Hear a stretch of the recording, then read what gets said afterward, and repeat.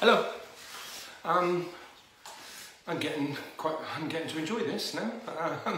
I was a little bit nervous at first doing all this sort of stuff, but now, yeah. Obviously, I would much rather be in front of you all teaching, but it is what it is, so we have to deal with it. Right, okay, we're up to yellow belt. Okay, it's me again. Hello. I hope you're all well. This video has been recorded on Mother's Day, so I hope all you mums out there are having a wonderful time and being looked after. Okay, you deserve it. Okay, if it wasn't for you, we wouldn't all be here. So respect to all of you, and love, of course. Right, okay, so yellow belt. We're gonna have this done in two parts. Okay. Because yellow belt, there's an awful lot to do. It's the first time we do sparring. There's just a lot to learn, okay, and a lot to fit into the grading. So I think the video would be too long to put on Facebook, so we're gonna do it this way. All right, so the first thing you would have to do, again, some of it we're not gonna repeat, some of it we are gonna repeat, okay, because you've seen it before.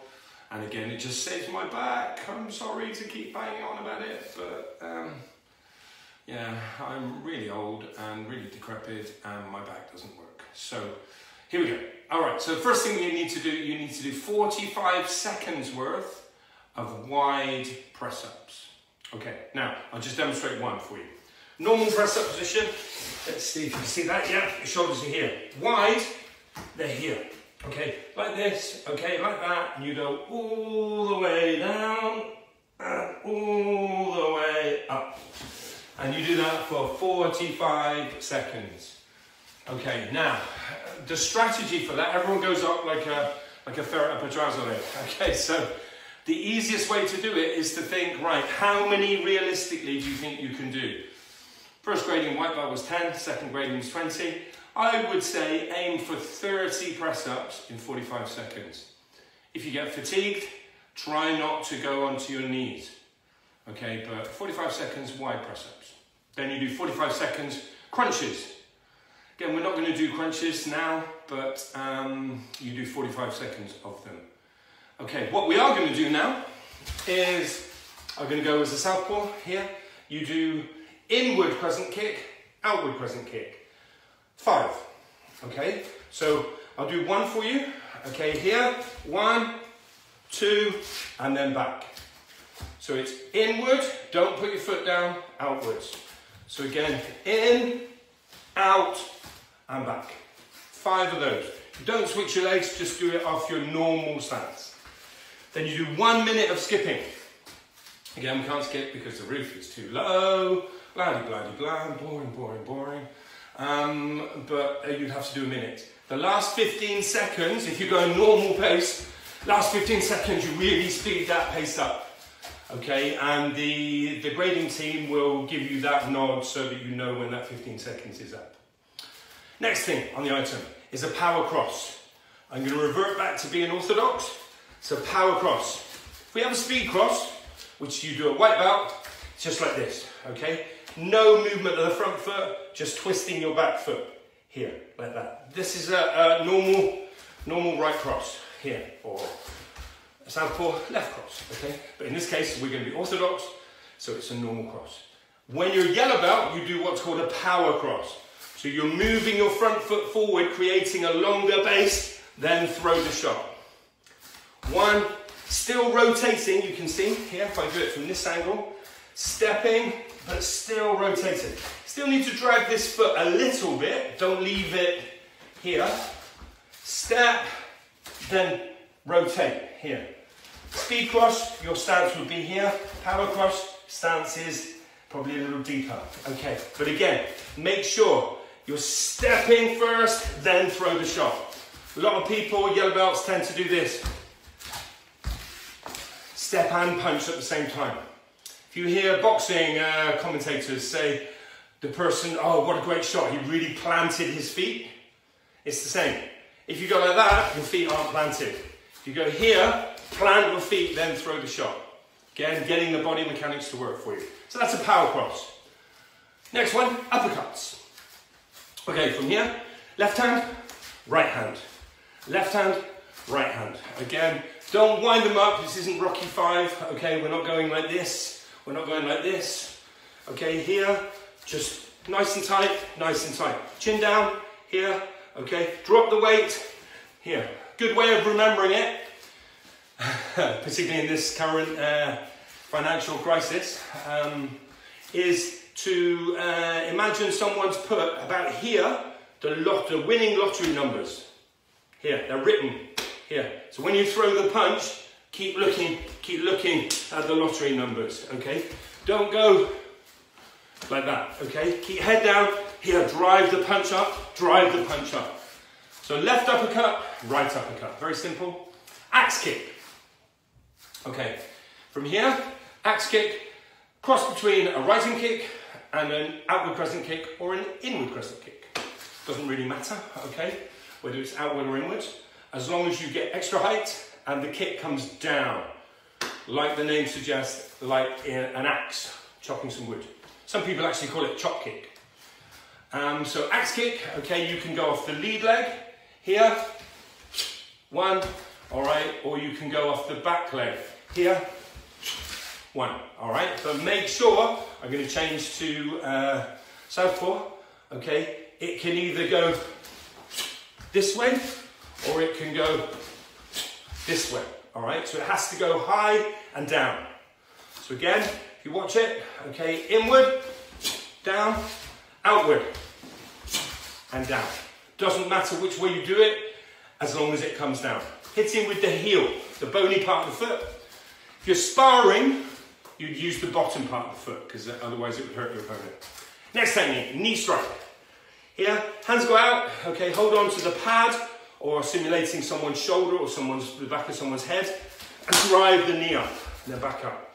Here, simulate, knee, back up. Simulate, knee, back up, moving the head continually. Simulate, knee, back up, okay? Again, that was southpaw. Step side kick. We're going to go back to orthodox now. Okay, step side kick here. You would be in this position. So you change your stance from a normal position to a sideways on position, to a longer base. So this is what we would call like a kicking stance, okay? So from here, okay? The kids like to call it a Power Ranger stance. Yeah.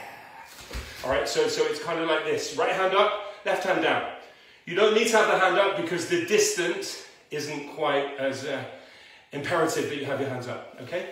Then you step your foot behind and you step and kick like so, okay? So you step in here, you're gonna have to forgive my back. One, like so, okay? Outside edge of the foot is the part that you use, okay? So when you're stepping, step here, raise the leg. Raise the leg, kick, and then back down. Step side kick, okay? All right. Now, at yellow belt, you start to do balance drills, and here's the first of the balance drills. All you need to do is lift one of your legs up, all right, and slowly do a front snap kick. Dead easy. However, what makes it hard is you have to do 10 without putting your foot down, and then you have to switch your leg. So if you're southpaw, you might do 10 with your left. Don't change your stance, do 10 with your right. If you're orthodox, again, you go 10 with your left, 10 with your right. Okay? Quite difficult. Everybody doesn't, I would say, out of all the things we do in kickboxing in our syllabus, this is the most hated thing, but it is what it is. Then we're going to do defensive work. Slipping. Okay, all right. So a punch comes in, all right, and you're going to slip this way. I'll get close so you can see, all right. In comes a jab, you slip this way. Don't go like this, it's too much, okay, just slip. Just here, just slipping this way. One, just turn the shoulder, lean forward slightly. So here, if you see, just slightly dip your head forwards like that, okay? Yeah, so slipping here, cross comes in, slipping this way. Slipping this way. So jab, slip, cross, slip. Jab, slip, cross, slip. Jab, slip, cross, slip. Okay, if you look from a distance, slight turn of the foot, slight turn of the foot, here. But again, don't go like this, too much of a waste of energy. Just let the punch whiz past your ear. That's the object of the slip, okay? Designed against the jab or a cross.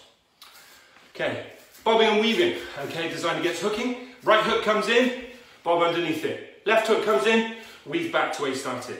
Here, hook comes in, so you bob underneath it. Left hook comes in.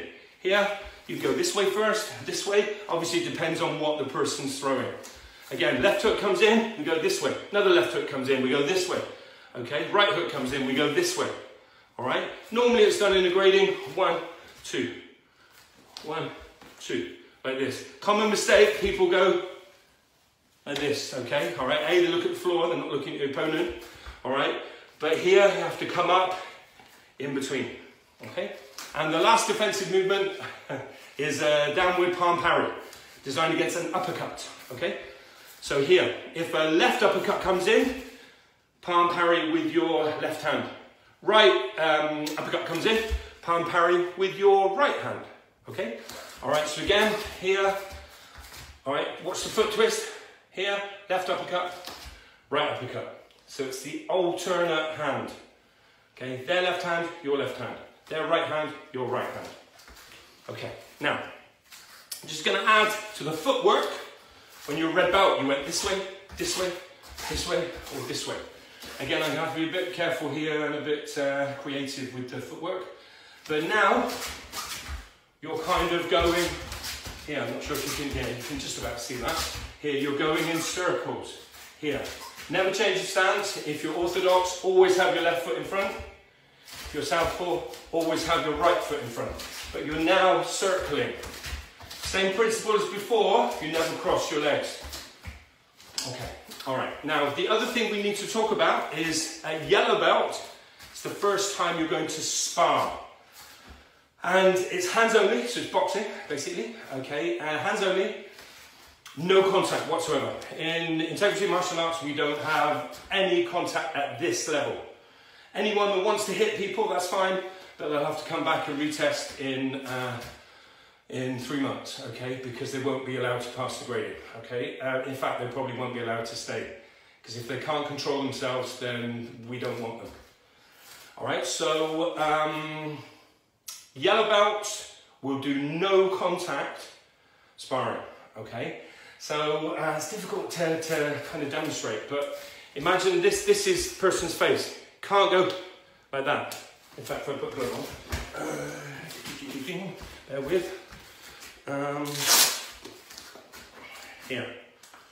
All right, so if this is the person's face, here, that is not acceptable. That isn't acceptable. That definitely isn't acceptable. What's acceptable is that. Not this is too far away, but here, without touching, okay? And it's hands only. So it needs to be really, really well policed. Obviously, we have young people, we have 6, 7-year-olds who are just growing up, bless them. You know, they're lovely kids, and we don't want them to be put off by the excessive aggression that will come at a later date. So we're building up their confidence at yellow belt to have absolutely nothing. All right, yeah, so say no more really. Obviously some of the adult guys who like to fight, in fact some of the kids, and they like to fight. Obviously you have to hit, it's kickboxing, you have to hit. However, okay, in the grading, as I said, without the risk of repeating myself, yellow belt level, there's no contact whatsoever.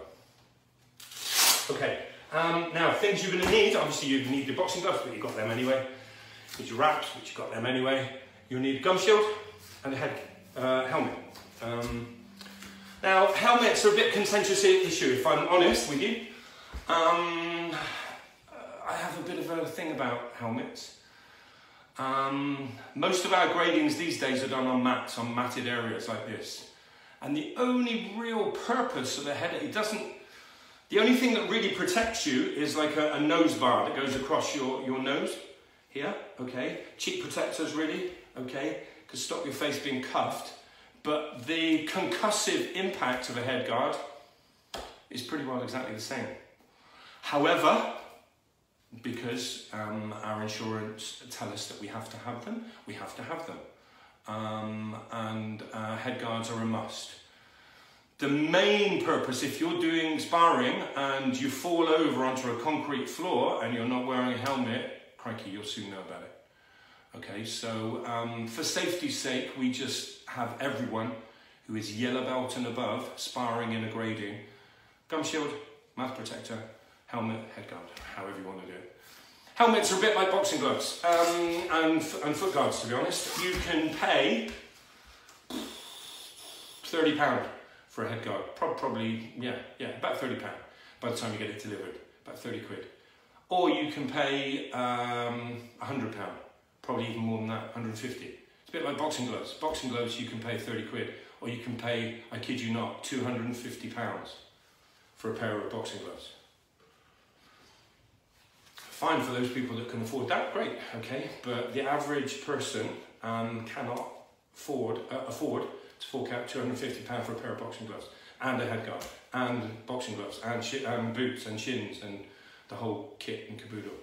Again, a gum shield, you can go to Sports Direct and buy a gum shield for probably 79p or 80p, or you can get a Shock Doctor one for about £25–30, probably even more. In fact, you can go to your dentist and get one fitted purposely for you, but you're talking probably three-figure sum to get that done. So it's entirely up to you. Whilst we're on the subject of kit and equipment, all equipment needs to be purchased from your instructor. A couple of reasons for that. A, they take out all the hassle of you having to get it. If it doesn't fit properly, then you can just give it back to your instructor and your instructor sorts it out. They take the hit on sending it back or whatever, so you don't need to worry about that. They also take out the delivery, because if you get it online, you know, you might get a head guard that costs you £20, but by the time you pay the delivery, it's just the same as you get from your instructor anyway. Also, some of the stuff you get in some of the high street stores won't last you 5 minutes. Okay, it's awful. The quality is at best shoddy, and it's just really not worth it. It's really false economy. Okay, plus, okay, and we're perfectly honest, called integrity martial arts, so it's honesty. The instructor will make a little bit of commission from your purchase. Okay, so you know we're quite upfront about it, and it's nice. You know, most of us have to pay our mortgage, particularly in today's current crisis. Have to pay a mortgage, so if you have any stuff, we can make a small percentage, okay? And again, you don't lose out because it's the same price that you would probably get it anywhere. All right, okay, hope you enjoyed that. Okay, wait and get the next one, which is going to be all the yellow belt combinations and all the yellow belt pad drills. Okay, so that will come next. Again, making this, and you can understand now why a yellow belt has an awful lot to do. Okay, so yeah, great. Okay, lovely to talk with you all. Obviously, I'd much rather talk to you in person, but we can't do it at the moment, so let's crack on with it. Okay, all right, take care everyone. Bye. Bye.